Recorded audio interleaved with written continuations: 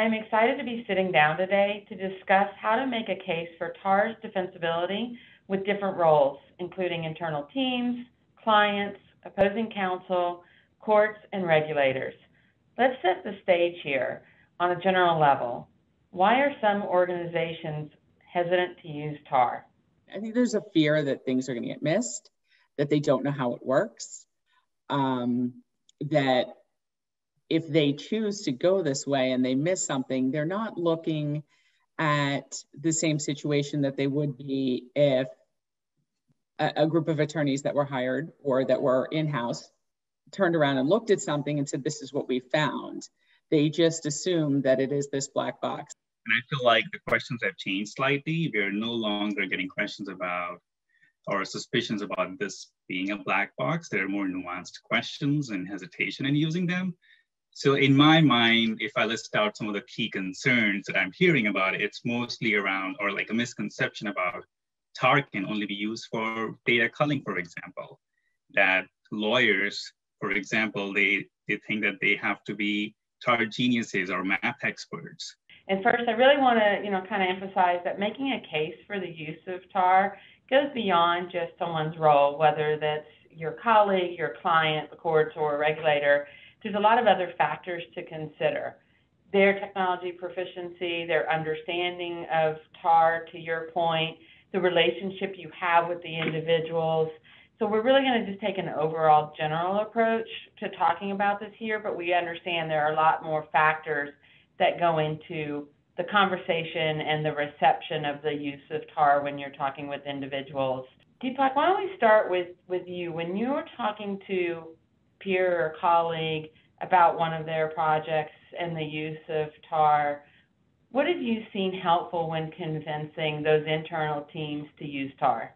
Besides educating them, which can be a slow and a long process, I think for people who are still on the fence about it, I've found that starting with some simple or basic use cases that allows them to get some experience under their belt and build some familiarity with TAR really helps. So, for example, let them use TAR to just prioritize documents for review, even if it's an eyes on every doc type review and there is no culling involved at all. But that can still yield dramatic results. Over time, if we track the results and put the metrics together, the benefits are just clear. And when they actually see that in use, they start to believe and really want to use it on every matter. That's great. So now you've convinced your colleagues. Now they have to talk about this with their clients, which is a different, skill set and perhaps conversation in general. So Danielle, I suspect you talk with your clients quite a bit about the use of TAR, and in particular, TAR's defensibility. So it's that age-old question, who is your client, though, right? And it depends. Sometimes you have a point person at the client who is a business stakeholder and not even an attorney. Other times you have general counsel, and general counsel can be, in-house counsel can be made up of so many different things. You can have a client that has a full eDiscovery department as part of their regular working, dealing with litigations, regulatory filings, whatever. That type of client is going to be a lot more familiar. Other times you have a client who's a startup and doesn't even have an in-house counsel. I think it's really good to get them involved. If it's a known group, you can show them a sample of something, you can look at a certain scope and they can see that it's working really easily. If it's not a group that has a big eDiscovery group inside, and you have someone who's new to litigation or new to eDiscovery, then you have to be a little bit more involved with how they can see that it works. But I do think, going back to what Deepak had said earlier, you have to show people that it works, though. Probably the more challenging conversation. What about the conversation with opposing counsel? Same thing. It's more challenging and it's less challenging, right? It depends. You have opposing counsel that does a lot of large, complex matters, uses eDiscovery all the time. It's going to be a lot easier to come up with a TAR protocol with those teams than it is with someone who maybe is a smaller practice and is not very familiar with it. We've talked about talking with our teams and clients and opposing counsel. Mentioned the next one, which is the courts.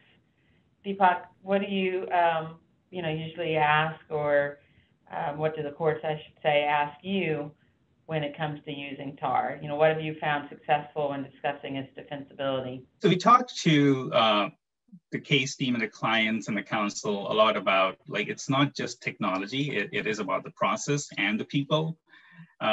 Based on the recent case law and practical trends, it's pretty clear that the party that wants to use TAR as a search process, may choose to use it. The courts we've seen, generally promotes transparency. Like, it really encourages parties to be upfront and transparent about the process and demonstrate a reasonable and proportional search process and the result. That is to say that use of TAR does not mean that it should be perfect. It should be reasonable.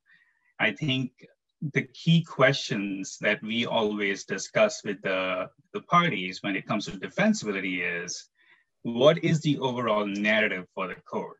And that boils down to whether the platform is approved and does machine learning in a defensible way, and what the process is around the platform. B, does your search process demonstrate completeness, in a reasonable way?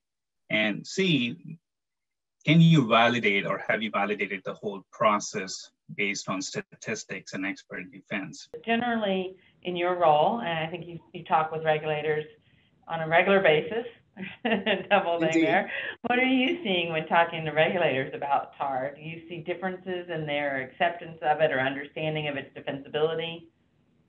I think acceptance is there generally, because when you're talking about regulators and you've got a government entity that goes through a set of processes, the expectation is very often that these are large matters. They want a lot of data, and they have a standard set of specifications that they would like to see. And very often, most of the government entities have their standard specs, and they include provisions for TAR.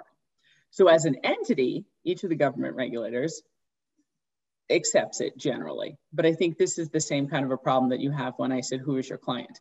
Because individual case teams may or may not ever have used it, may not understand even what their entity's specifications require, or why. And I think why is the big problem, right? So, even when you have government entity teams that understand that TAR is going to be used in a case, that's the expectation. There's going to be millions of documents, maybe in a large investigation, and that there's a TAR protocol or there's specifications from the government. I think very often you have a case team that doesn't understand, even if they understand what's supposed to happen, and from a transparency standpoint, the type of reports they're supposed to get and whatever, they might not understand why or what that means. And I think that very much impacts your ability to continue to move forward in that case. Danielle, Deepak, thanks so much for joining. I really appreciate it and had a tremendous time talking with you.